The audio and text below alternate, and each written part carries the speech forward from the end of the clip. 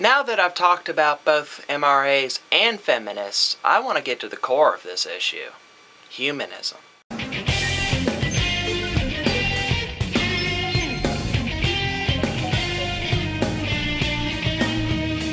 Feminists, MRAs, we're talking about the same topic. That's the core of this. When we eliminate the extremists from the equation, which is why I did my previous videos, by the way, calling out the extremists on both sides, is because if we eliminate them from this discussion, we come to a simple conclusion.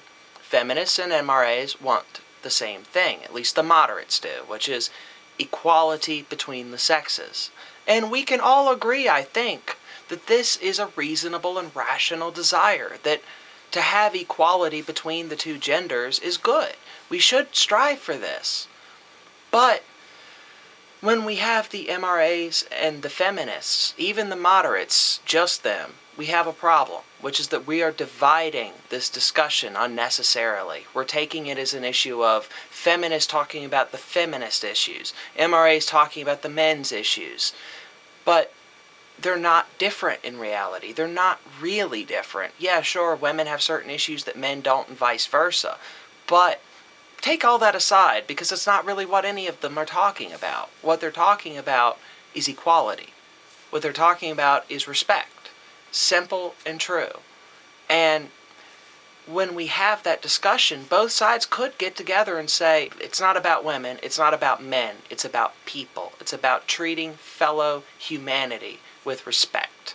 Anybody who is a human being, who is not somehow harmful or destructive in some way towards other people, is worthy of a basic level of respect and decency. Man, woman, black, white, whatever, it doesn't matter. And to cut the argument into two separate factions is pointless.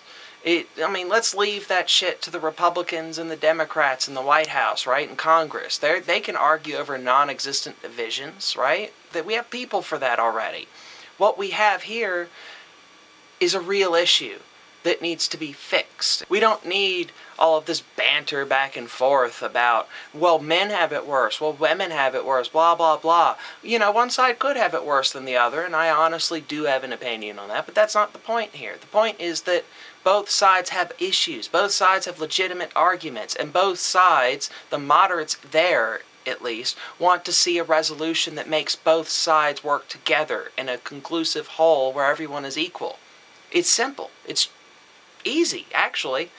It almost feels like I'm sitting here staring at an obvious answer that no one else wants to really look at. But I know there are other humanists out there, people who look beyond these almost trivial at times divisions between humans and sees people as a whole, as a mess of people together trying to figure this shit out and live together. Because let's face it, you're not going to get rid of the women or the men, depending on which side you're here for. You're not going to get rid of them. You're not going to make them go away. You're not going to somehow just subjugate them or deal with them in some negative manner. They're just going to be there, and you have to live with them, one way or the other. And I think the moderates on both sides here can get together and say, it's not about women, it's not about men, it's about people, and work together. Simple and clean, working together to make an issue resolved. It's not hard, only as hard as we make it. If we sit there and say, well, it's about my side, I need to be on the winning side, or my side needs to have more power, or anything like that, if you turn it into a power play or a struggle between the genders here, then you've already missed the point, which is, if you want equality, it can't be about superiority. It can't be about having power over the other group. If you want equality, you have to extend an arm of friendship and say, let's be equal. It really can't progress beyond anything else until that initial hurdle is set.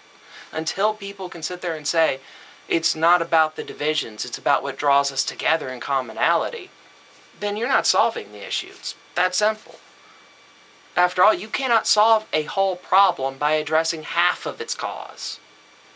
You can't. It's stupid. You can only address a problem by addressing all of the causes of the problem. And both genders are causes of the problem. just as both genders, when working together, are the solution. Because then, if working together, they're humans. They're just people together working towards a common cause. And isn't that what we've been doing, really, since the beginning of civilization? If we could conquer all of the world, make it ours, right? Working together in common cause, then I think if we put aside our differences and actually have a discussion between the moderates, civil and in agreement, we can actually solve this one too. Just something to think about.